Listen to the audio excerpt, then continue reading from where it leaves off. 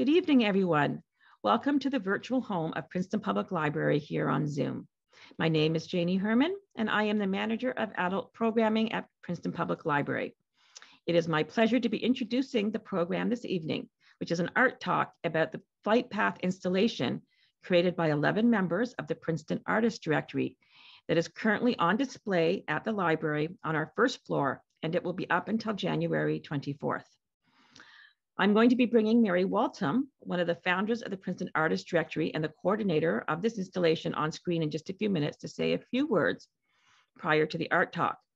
The art talk has actually been pre-recorded so that each of the artists in the group exhibit is able to discuss their work, and you can view the works that they put into the exhibit in detail. Once the recorded portion is over, we will be having 8 or 9 of the artists that are able to join us on screen afterwards for a discussion and to answer any questions that you may have. For this event this evening, we are encouraging you to ask your questions using the Q&A function or using the chat. And you can direct your questions towards the group or one artist as a whole. With all that being said, I'm going to ask Mary to turn on her camera and come on screen to say a few words. Hello, thank you very much, Janie, and thanks to Princeton Public Library for hosting this terrific event for us. What you have here this evening is a subgroup of Princeton Artist Directory. We are a newly formed group of professionally active artists, all living in Princeton, and we range across a number of the arts, including painting, drawing, photography, music, performance, and written and spoken word and poetry. So we're a very interesting group to have got together. When I was in England during the summer, I became aware of this project, Flight Path, on Instagram. And I saw that there were a lot of images coming up of these little small, I don't know if you can see them, concertinas that are black and white and had black marks on them. And clearly there was a real flurry of activity around the project. Everyone seemed to be having a lot of fun. It was interesting, it was worthwhile. The project raises issues of our pollinators, our insect habitats, and human interference. And so it's mostly about our invertebrate organisms, which we as humans treat so badly. So I connected with Louisa Crispin, who I'm happy to say is on the call this evening, even though it's after midnight in the UK. She had the original concept for this idea. And we talked on Zoom, of course. I've never met her face to face. And we hatched the plot to have a satellite event here in Princeton, opening this up to all of the PAD members. And off we went. Each PAD artist who participated, that's all of us, we had one of these little concertinas. You'll see them if you go into the library. You can see what we ended up with. They're really pieces of stiff paper on which Louisa has made these random marks in graphite, really representing many of the barriers that there are to insects in our natural world, wherever we are. The concertina sculptures, these little things, really focus your attention on barriers. And of course, as artists, we had to lay down, we had to put down our imagery, both sides of this concertina. And some of the time it felt like squeezing things in, which was really a good metaphor for how insects must feel around us much of the time. The size is small, quite intentionally, to focus attention on what it would be like to be an insect. So through a very simple concept, beautifully executed, this project has inspired so many to look at their own environment and reconsider their connections to nature and what we can each do to provide flight paths. And as Louisa Crispin said when I interviewed her, and you're about to see her, I had to overcome some fear and simply get out there and enable the project to live.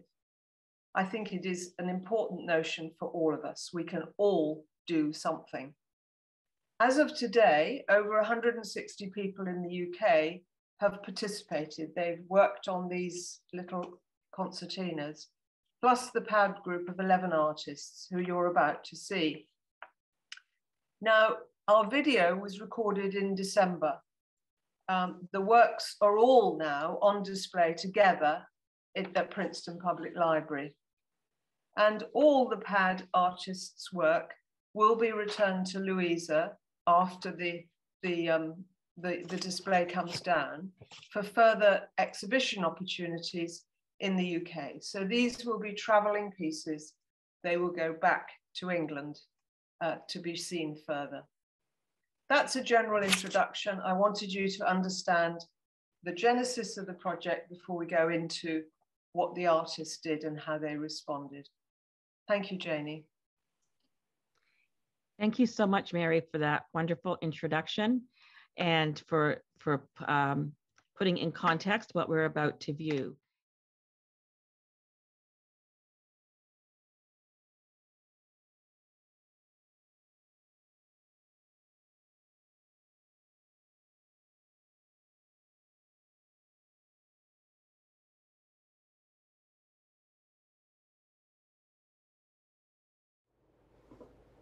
Hello, and welcome to the Flight Path Community Project Artist Talk, hosted by Princeton Public Library. The concept for this innovative community engagement with environmental issues comes from Louisa Crispin, who is an artist based in Kent in the United Kingdom. The video starts with Louisa briefly describing how it all began, and continues with each of the Princeton Artists Directory member artists who participated talking about their work. Thank you. I became an artist in 2010, and most of my work is monochrome, drawing with pencil and graphite powder. I started with observational drawings of botanical subjects and nature studies, but primarily interested in insects. The concept of nature corridors was introduced to me by Nikki Gammons, who works for the Bumblebee Conservation Trust, which is a charity in the UK specialising in bumblebees. And I was doing a bumblebee identification course under her tutelage. She introduced us to the dangers of isolating insects and other animals in small pockets of areas, things like nature reserves. That message has been reinforced by the Bug Life charity, which I think is the equivalent to the Xerces charity in America. They specialise in insects, and they've been working on a project called Beelines, which is about trying to map out throughout the UK 3-kilometre wide nature corridors, which will enable insects to migrate as climate change changes the environment that we've got here.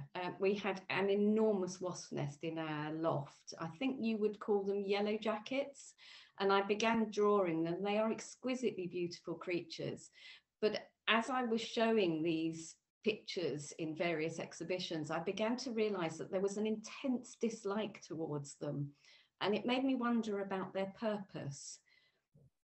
After quite a lot of investigation, I discovered that they are a natural pesticide. So I set about trying to change people's minds, but at the time it was one person at a time. As they came up to my exhibition, as they looked at it and expressed their dislike, I could then inform them about the things that wasps do that are good. It made me realise that I needed to go bigger. So I then just launched it on Instagram, and it has proven incredibly popular. My intention was to get people to look a little bit closer at their own environment, so their back gardens, their school grounds, their community spaces, and see how those could be adapted and improved with more pollinating plants, with more food sources for the young, the larvae, nesting places, those sorts of things. What I got back were the most beautiful beautiful drawings. I was sat on my own. Again, we were in another lockdown period as these started to come in. I was opening envelopes and just holding and looking at the pieces was so amazing. But also everybody that took part shared what they'd done, and they helped to raise the profile of the project and engage other people in the conversations that were happening. And Mary, thanks to her, was one of those lovely people that got involved and shared, and then has taken this project over to America, across the pond, to include her own artist group, the Princeton Artist Directory, who also have created an enthusiastic, diverse, and really creative response. It's heartwarming to see what they've come up with and how people have reacted to this.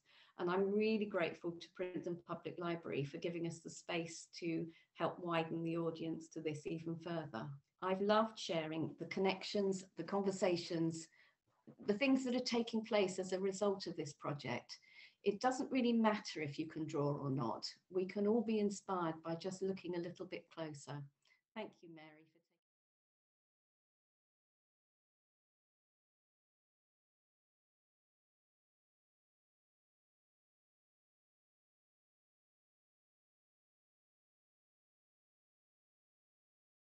I'm Catherine Gowan. I paint in watercolor and draw in pen and ink. I focus on themes of natural history, primarily botanicals, insects, birds, and geology. My academic training is in biochemistry, but I took as many ecology and botany classes as I possibly could squeeze in. And as an artist, I'm self-taught. So I took a bit of a scientific approach to the Flight Path project. When Mary Waltham brought it to us, I had just been reading a publication in the journal Nature that studied keys to pollinator success.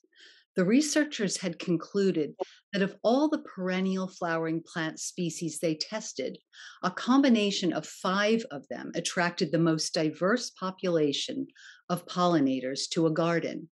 Those are black-eyed Susan, catmint, giant hyssop, flowering sage, and coneflower.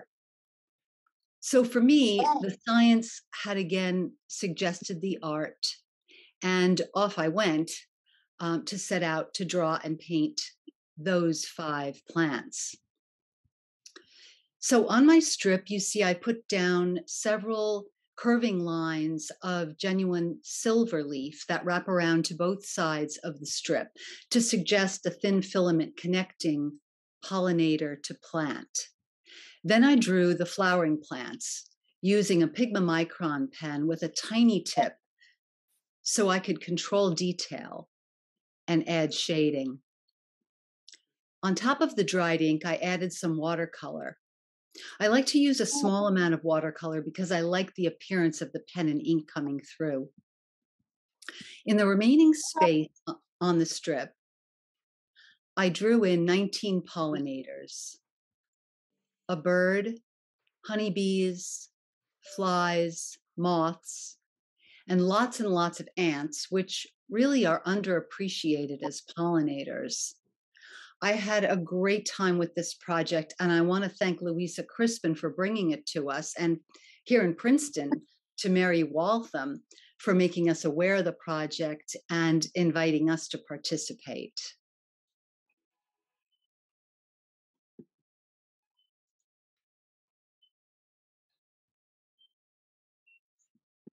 My thanks to Mary Waltham for asking me to participate in this lovely project, and to Louisa Crispin for conceiving of it. I have noticed for some years now that insects have been disappearing. While I'm happy for fewer mosquitoes, on the whole, I find the disappearance of insects every bit as frightening as I do the loss of the vast majority of lions and tigers, bats, rats, whales, coral, and cod. I chose to focus on water bugs because waterways and ponds have been disrupted every bit as much, if not more, than the pathways that the monarch butterfly follows during its migration. Water is the incubator for many insects and the place where many spend most of their lives. On my little concertina, I show underwater adult and larval insects on one side and overwater insects, flying and walking, on the other.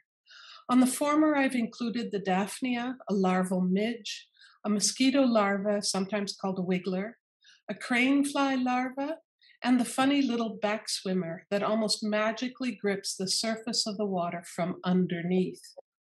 On the latter, above the water, I show a whirligig beetle, an adult crane fly, a mosquito, a water scavenger, a water strider, and one of those spectacularly vividly blue British dragonflies in honor of Mary and Louisa. I hope you will all look for these creatures next time you're near a pond or stream, even a drainage ditch. Many are beautiful and all are interesting. Thank you very much. My name is Ellen Beed, and I'm a multimedia artist with a degree in art, anthropology, and international studies. I want to thank Mary and Louisa for including me in this important project on pollination. My focus on this project was to include birds, bats, bees, butterflies, and beetles that pollinate the plants and are responsible for bringing us food. They sustain our ecosystems and produce our natural responses by helping plants reproduce fruits, nuts, and vegetables, oils and fibers, raw materials, and prevent soil erosion. This ecosystem requires our support by helping the scientists and research partners who are working on this.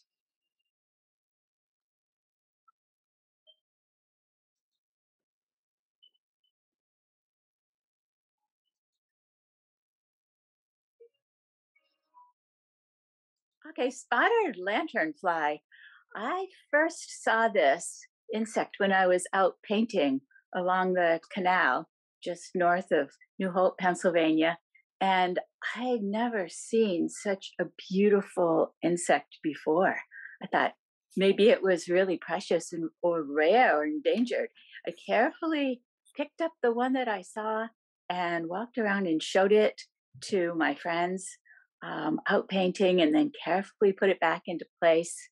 And then a few years later, I found out that it wasn't rare or endangered at all. It wasn't invasive. It had come into Pennsylvania from the far east and was getting into surrounding states, Delaware, New Jersey.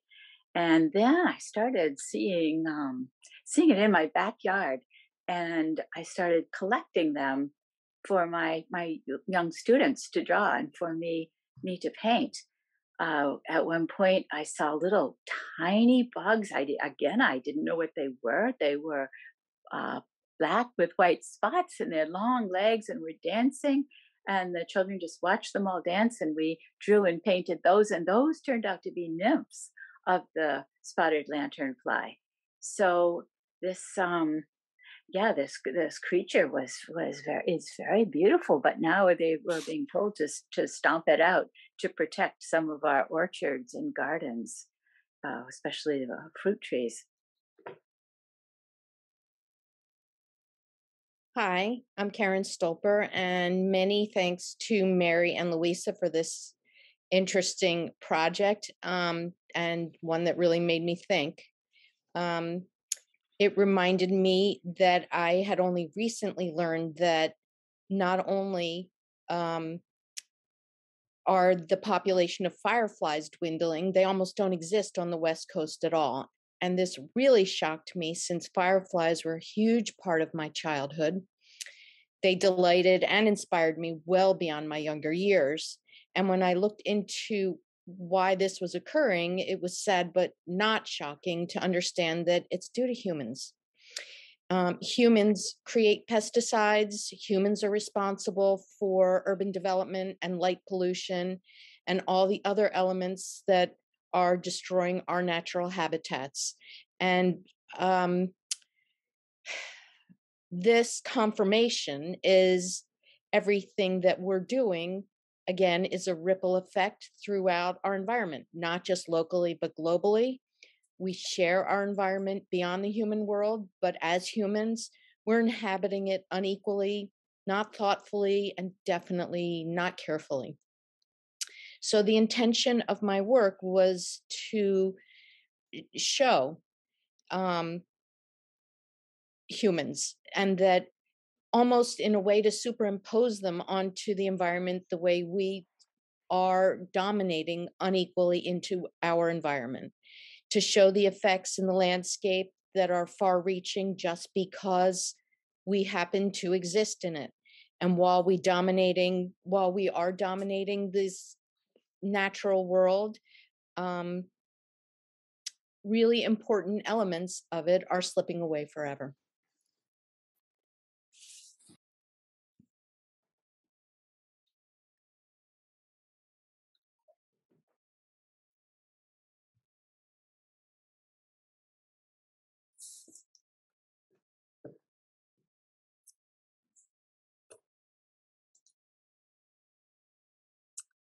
Hello, I'm Libby Ramage, and thank you, Mary, for bringing Louisa's project to us here at PAD in Princeton.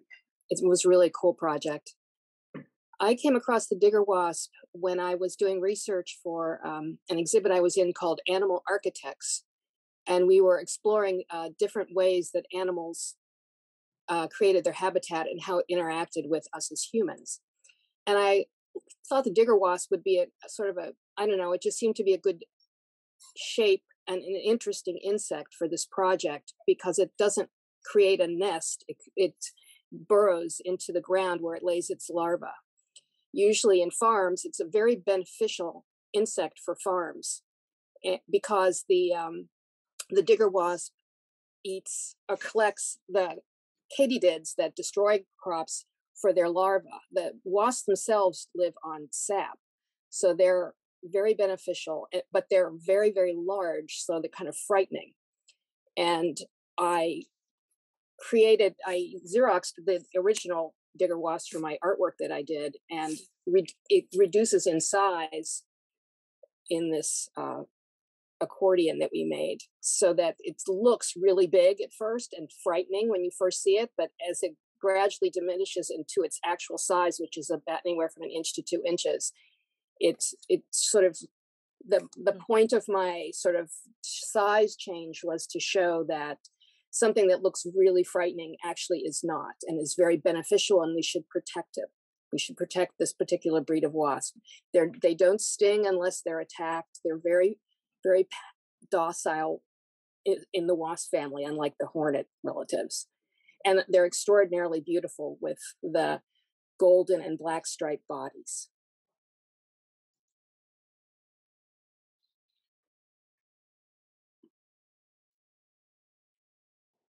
My name is Maria Lobiondo, and unlike the wonderful artistic visions that you are seeing that are part of the Flight Project, I'm not a visual artist. I'm a storyteller in the oral tradition, telling folk tales. These tales have been told for generations upon generations. And when I first heard about the Flight Path Project, the first story that came to my mind was a story of African and South Asian roots called All Life is Linked. That's my name for it. And it just seemed a natural, although it's more of an overview rather than a detailed view, as some of the artwork shows. My storytelling journey began when I was pregnant with my youngest child, and my daughter, when she was a toddler and even till today, was fascinated with frogs. So I learned a lot of frog stories. But this particular tale also has mosquitoes, which are often much maligned, but are needed for the balance in nature. And that's, I think, a message of this story, that we as humans need to think about our relationship with nature. And I am grateful for this project that helps us think about that.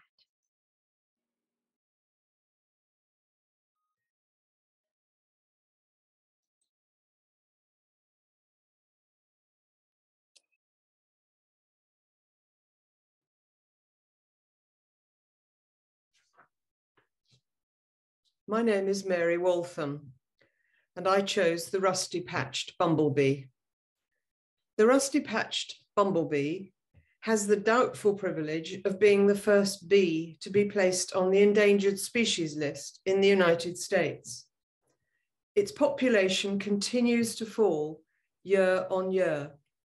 This bee species is, or rather was, native to the eastern United States, including New Jersey, and was an excellent pollinator of wildflowers, cranberries, and other important crops, including plum and apple. Following petitioning by the Xerces Society, bee was finally classed as endangered in 2017.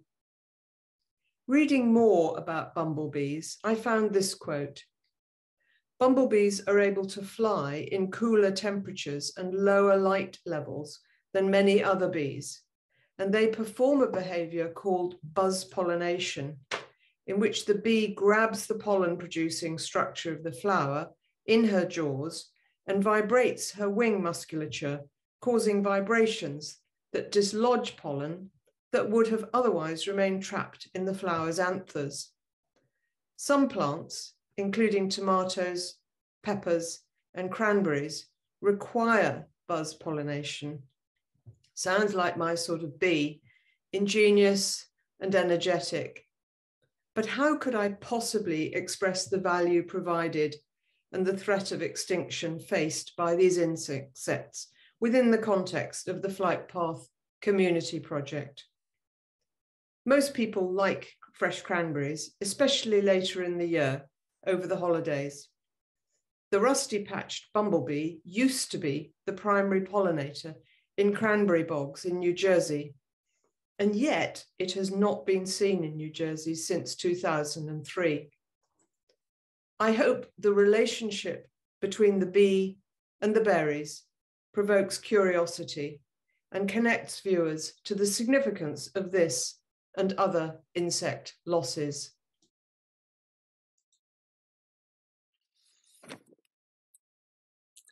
Hi, I'm Meg Michael, and my concertina design was inspired by my own garden and other plantings in my own backyard.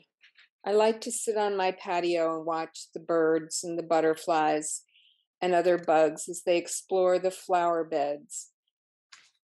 Of course, hummingbirds are especially fun to watch, flitting from one colorful flower to another, and then suddenly they're off, lost among the leaves of my crabapple tree.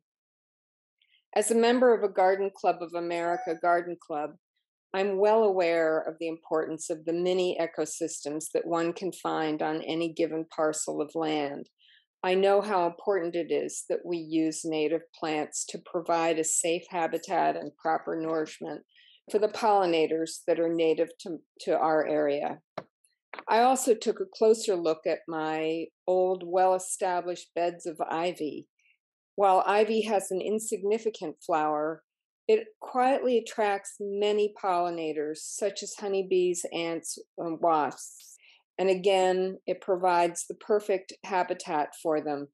And with that, you have a little but important part of the flight path. And it was an honor, thank you, Mary, to include me in this fabulous project.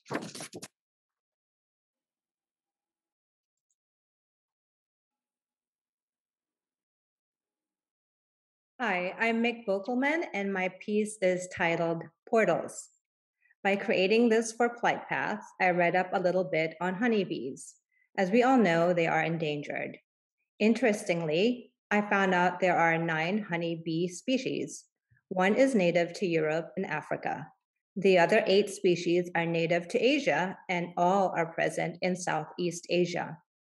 Simply, Portals reimagines a world where bees, other insects, and birds are provided an escape to the habitat they deserve.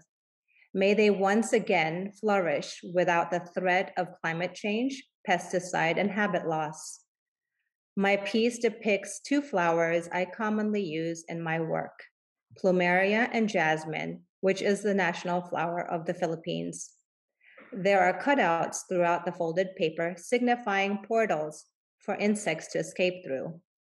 Thank you, Louisa and Mary, for introducing me to the Flight Path Community Project, which inspired me and others to learn more about our environment.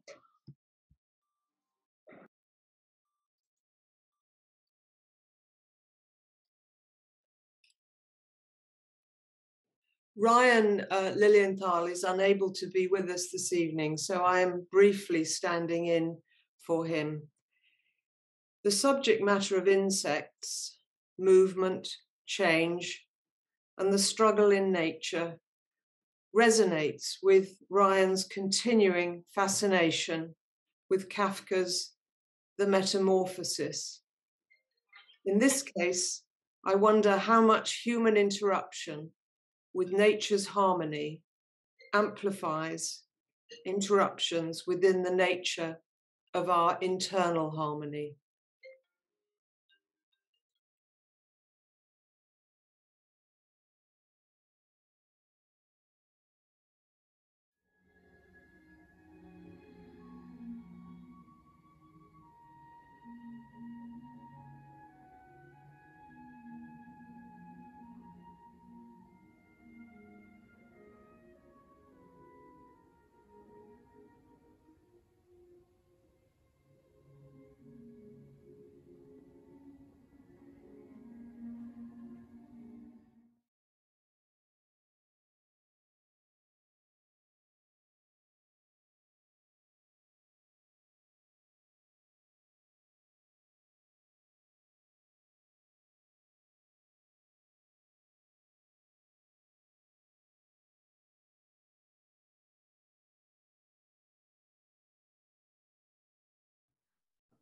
Wow, I'm going to give an applause to that wonderful talk.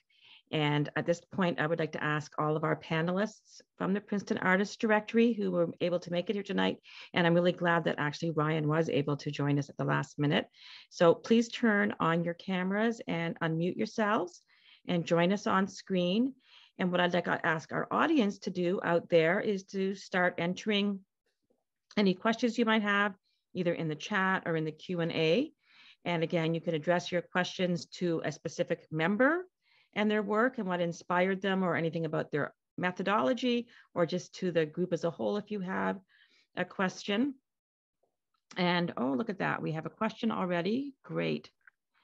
This is from Louisa. Actually, it is a comment. She says, "This is absolutely wonderful. I can't wait to see these close up. The project appears to have made people think differently about their environment." So she does have a question. "I'm interested to hear if there's one action you have taken that is different since taking part in Flight Path. It need not be anything big, maybe just sitting and watching insects more. For me, since taking part, it's been about changing the way I garden and reducing my need to be tidy." So anybody want to say, is there anything that they had changed as a result of taking part in this project? I'll go. Okay. So when Mary suggested this project, I'm still listening to Braiding Sweetgrass by Robin Wall Kimmerer. And she's a Native American author and a botanist. And it also makes us aware of what's happening in the world. But after reading it, she asked, what's one small step? And one thing she suggests was making a garden or creating a garden. And I don't have a green thumb, so I'm gonna try it this spring. Hey. Okay, so Mick is gonna start some gardening. Anybody else making any changes or observing more or anything? You can just hop right in, or raise your hand if you want me to call on you. I think I've just become a lot more aware and thinking much harder about what goes where, and how, as you said, not being too tidy. Being too tidy is not great for anything, and I think I've tried hard to be less tidy. Mick, we have a lot of people in the chat agreeing with you that Braiding Sweetgrass is an amazing book, and we do have that in the library collection. It was on every year when we do the Environmental Film Festival, we make a book list, and I know it was on our book list one of the years. as one of our top picks for environmental reading. So glad that you're reading that. Anybody else want to hop in? I can't get on. Oh, Ellen, you're not on. No, oh, because we're missing somebody. You disabled. Oh, did I disable you? Oh, okay, Ellen, hang on. Well, we got your, let me do this. I think I can get you. There you go. Ellen, I've got you starting your video now. So sorry about that. Okay. Okay, Ellen is here. Thank you. Okay. Great to see you, Ellen. Oh, yes. I think this project was wonderful. And my daughter has always been involved with insects and bugs and bees. And I've sort of ignored her, but now I've sort of looked at it again. And I think this spring, what I'd like to do is maybe go to the Rutgers Center and see if I can start planting some interesting pollinating bushes in my garden. Great. Well, we've got lots of questions piling up, so I'm going to move to the next one. So one of these questions is from Susan Miles, is just saying this is a wonderful art form and asking if there's a follow-up. And then she said, maybe with birds. And I'm going to answer that one because Susan, it's funny that you should ask that. The library during the whole month of February is going to be a center for the Great American Backyard Bird Count, which is actually celebrating its 25th year. And which is over the weekend, everybody's encouraged to go out to their backyard and count birds and report back to the library through our app, which will then go to the Central Cornell Ornithology Lab, where they take a census of natural birds. And they've been doing this for 25 years and getting pictures on that. We're going to have a talk with the ornithologist from Cornell. But what we're also doing as part of that is we are asking our community members, and that's anybody on this call, anybody from young children to senior citizens, professional artists, amateur artists, to submit an 8.5 by 11 artwork of a New Jersey native bird. And so I hope some people from Princeton Artist Directory will take part in that. We're just going to encourage people to be looking at birds in their backyard.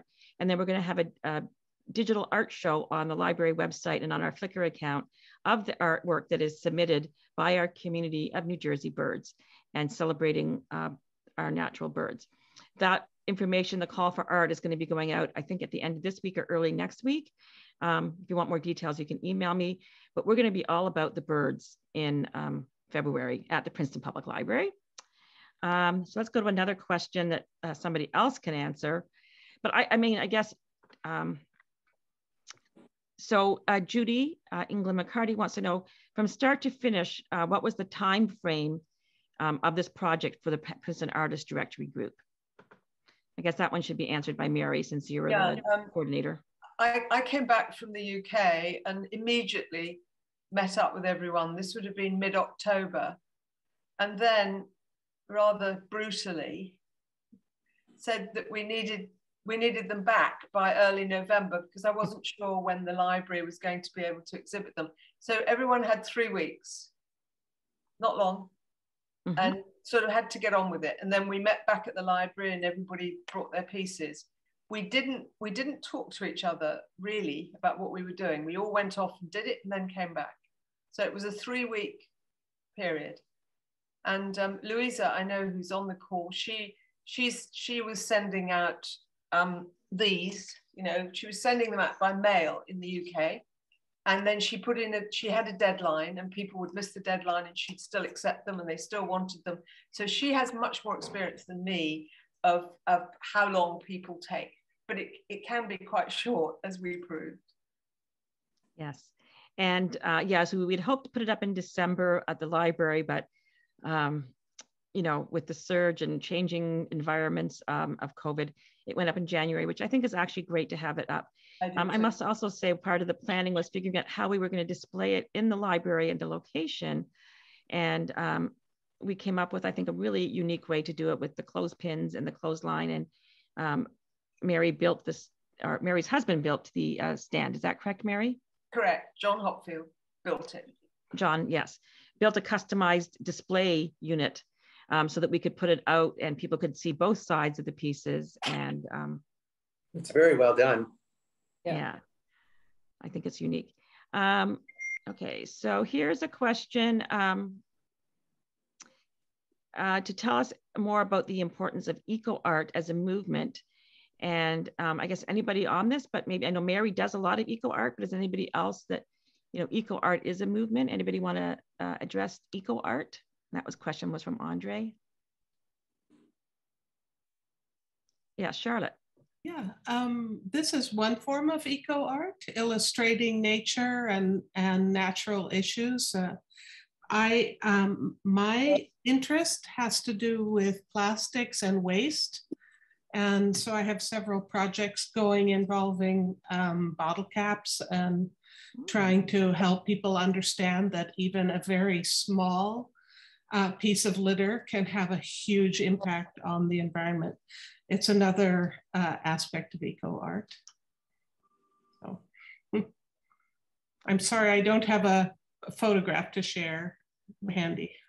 But we do, if you go to the library's website where we have the exhibits listed, or you visit the exhibit, you can find all of the different artists' Instagram handles and websites, so you can visit and view their work. Maria. Let me jump in there. The National Storytelling Network is doing a conference on, it's called Earth Up. So storytellers are also very involved in eco art and raising up different ways of making us all aware of nature. Okay. So here's a question. There's a couple of questions. Well, Louisa Crispin said that a nursery school took part in the UK. It was wonderful to watch a video of them taking part. Sarah had wanted to know earlier on whether or not, had said it's a delightful project. Have you put together a packet for teachers so they can bring it to their classroom? And so I guess we've had one nursery school in the UK take part. So Louisa, you can put in the chat, is there going to be some kind of packet? I do think this would be great to go into schools. I said, do you think this project would be able to be duplicated in schools? This is from Image Brim to everybody, to raise awareness among the younger generation. And if so, what advice would you give to get things started with kids? So maybe someone who on this call who took part in this, and if you were doing this with kids, how would you get them started with this? Anybody on here want to tackle working with kids to do an art project like this? Yeah, Libby. I work at a preschool twice a week doing art.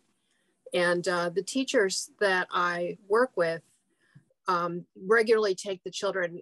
I mean, it's sort of in a neighborhood, it's not rural particularly, but they take the children out to observe their neighborhood and to collect leaves and anything that they find along the way. And they bring it back and discuss it. They do it every season. They do it in the fall, the winter, and the spring and the summer. And it makes the kids more attuned and aware to things around them other than their homes or the cars. It's the nature of what's right in front of them all the time. It's very helpful.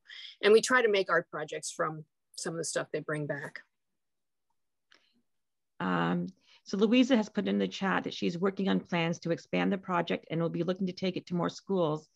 It certainly helps to give a focus to nature time for students. And we had another comment in the chat from Susan Miles about, of course, we had the notable insect event in Princeton this year with the return of the 17-year cycle of the cicadas.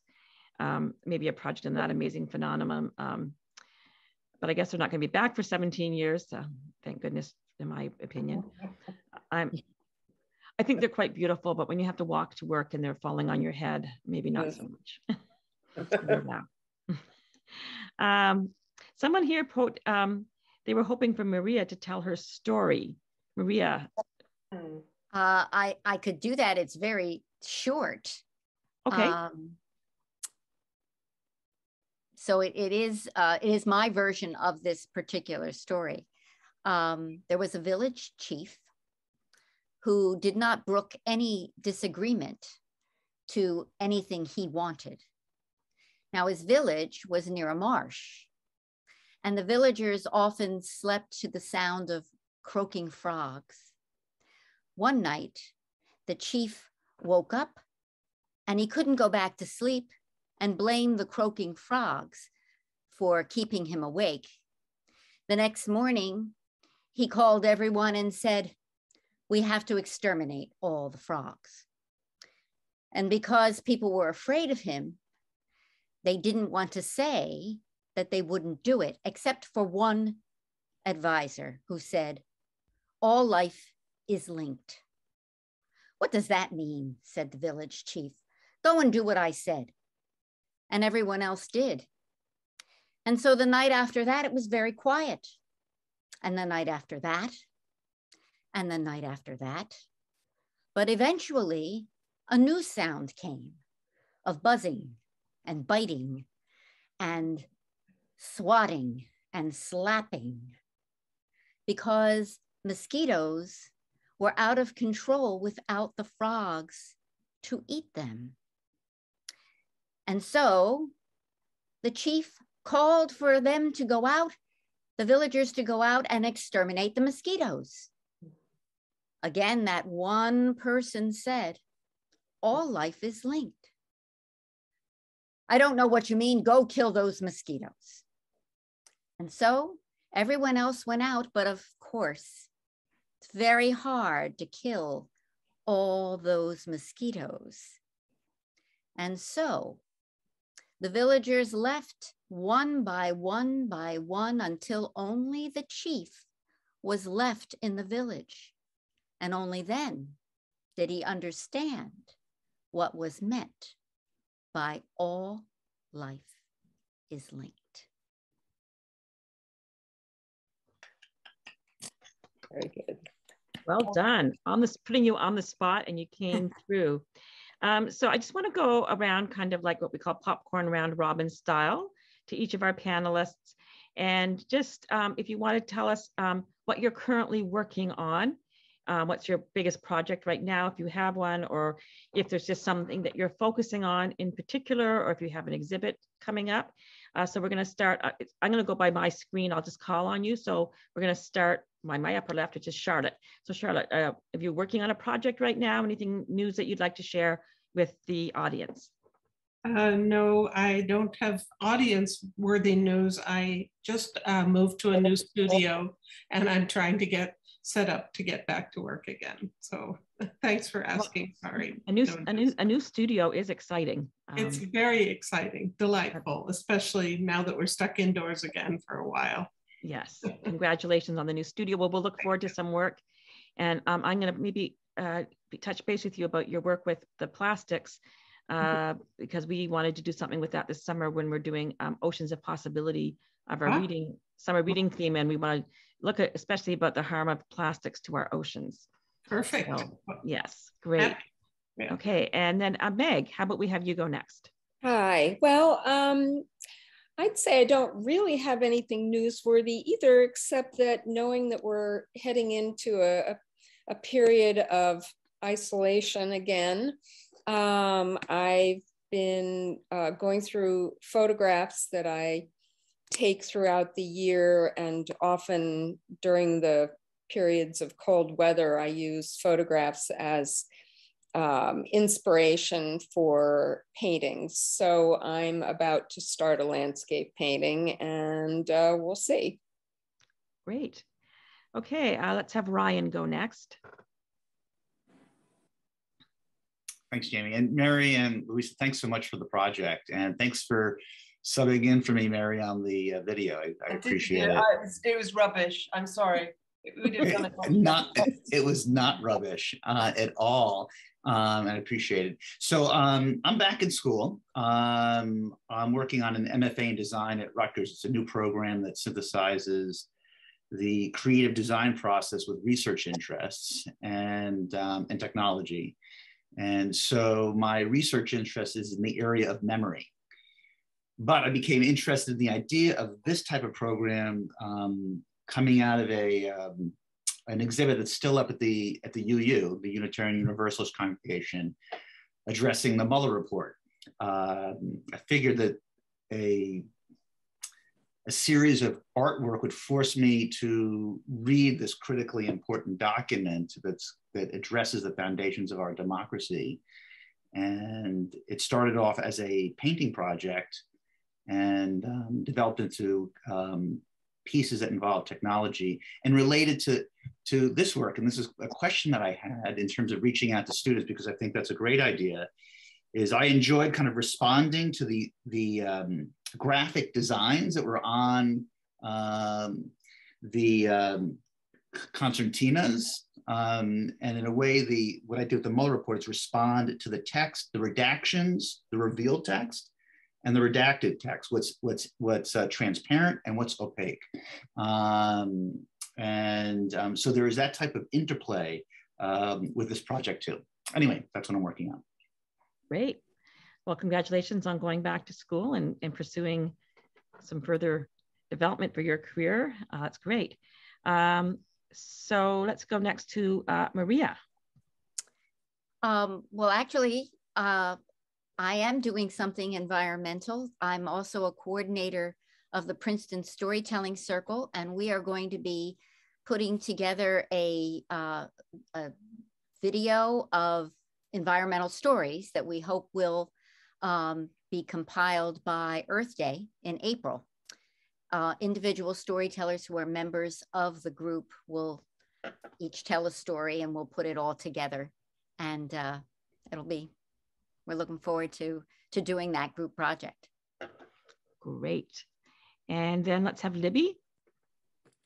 I've got some work in a group show at the Alpha Art Gallery in New Brunswick that it runs through this Saturday. It's called Mirror to the World, and it focuses on watercolor and mixed media, for what that's worth. But what I'm working on now is something that's interested me called Rules of the Game, where I'm using actual game rules and how that reflects our society and how it affects people in our society, our rules, and how games reflect that. And that's what I'm using in my artwork right now. Great. And Mick, I know you're just off of residency and had done some things this fall. What's up your sleeve? Well, I just went through a major renovation for my art studio, but it looks nice, but I have a lot of piles lying around, so I need to organize. It's a little bit of a mess, but I am continuing to experiment with manila envelopes. The flowers that you saw in my concertina were made out of manila envelopes. And if you go on my Instagram, it's at Mick Bokelman. You can see my daily experimentations. Great.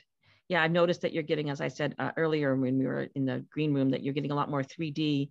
Mick had a show at the library this summer, and it was a lot more flat. And I've noticed now that you're expanding since your residency and taking a lot more 3D effects.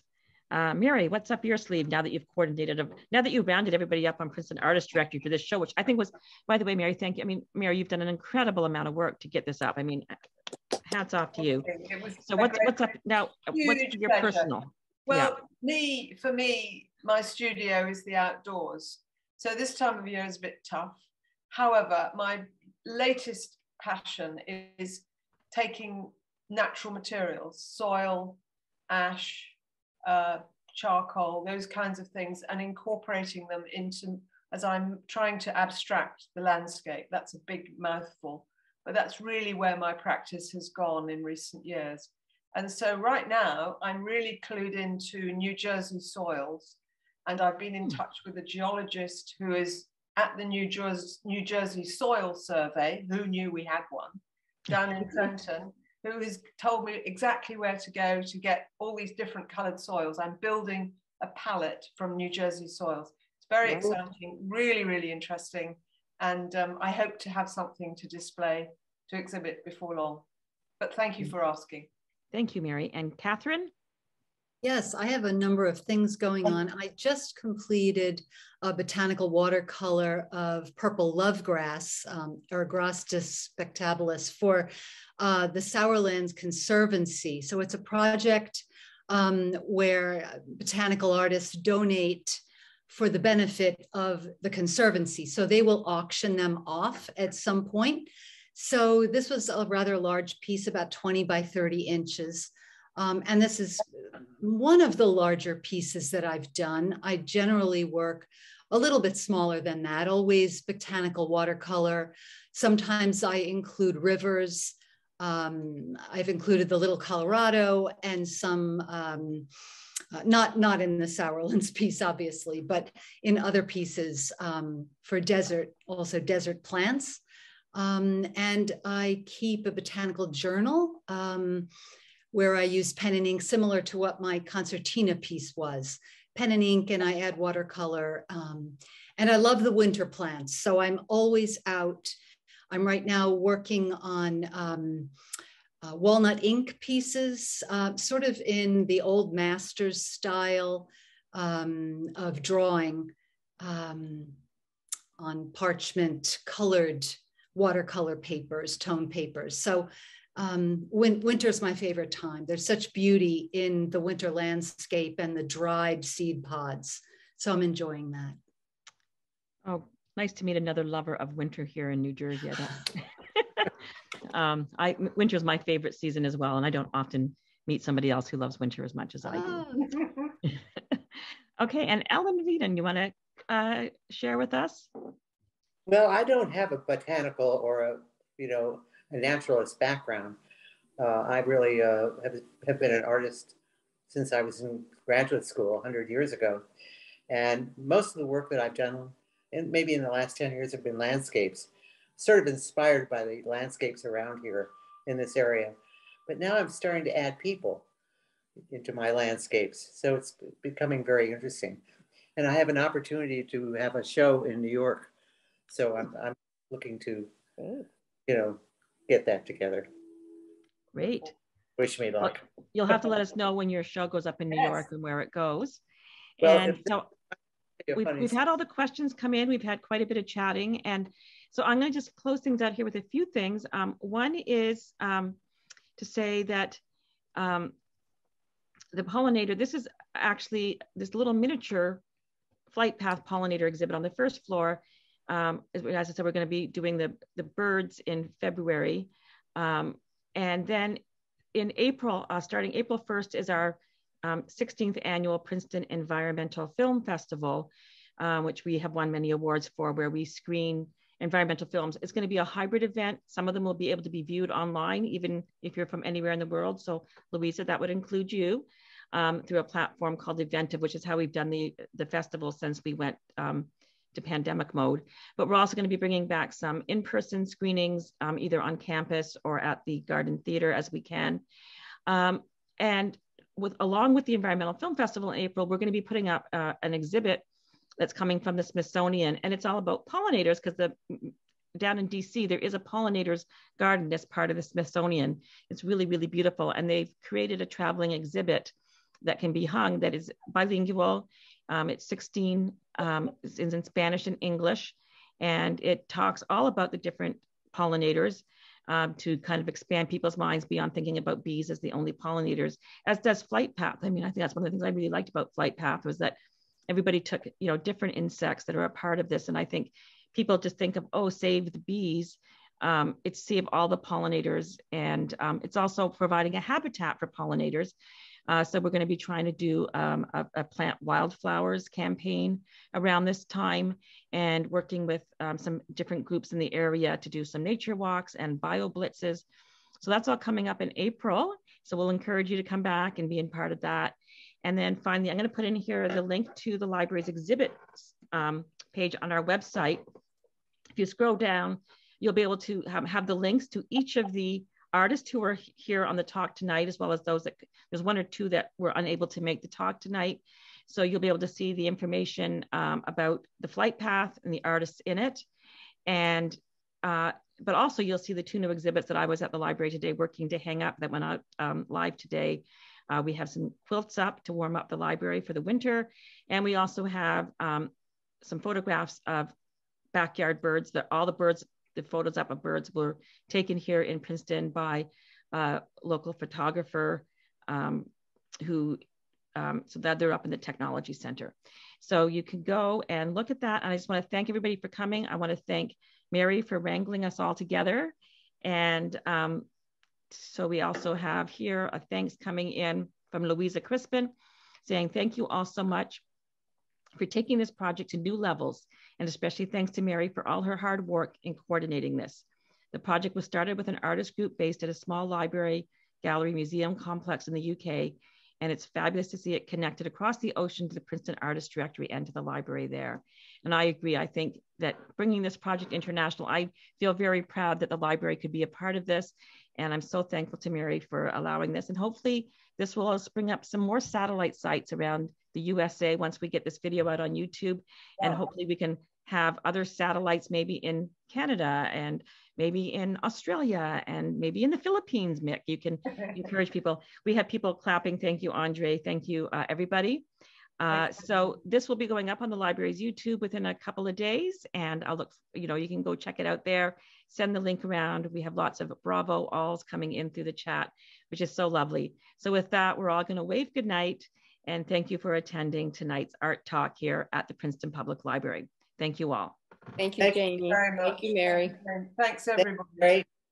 So helpful.